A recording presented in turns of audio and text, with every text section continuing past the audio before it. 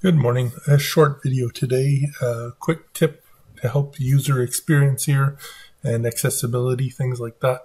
And I thought I'd illustrate a concept that I actually use in web systems, web databases that I develop, but that has long existed and been available for us to use in Access. And that is, how do we highlight the active control that the user is in so that it's more obvious to them where the cursor is currently placed? It's very simple to do, and all I'll do here is I'll start off with a blank database, and I'm just going to do it by creating a new form. Obviously, you can apply this to existing forms. The exact same thing works.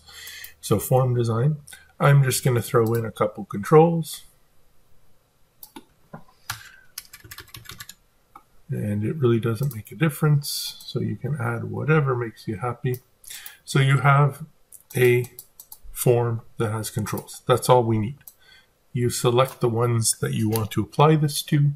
You go into formatting, conditional formatting, and here we'll create a new rule. And the important thing is right here, field is value. No, we want field has focus. And then you can change the formatting to however you like.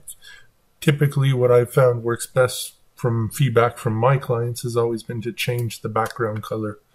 None of these are very good. I suggest you come into either the standard or the custom and go find something a little bit easier on the eye. And you just, okay, get out of all of the dialogues, save what you've done.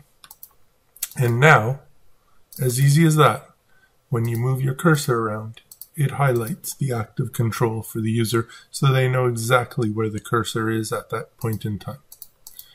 And it's that easy to do. I hope this quick tip helps a few of you out there.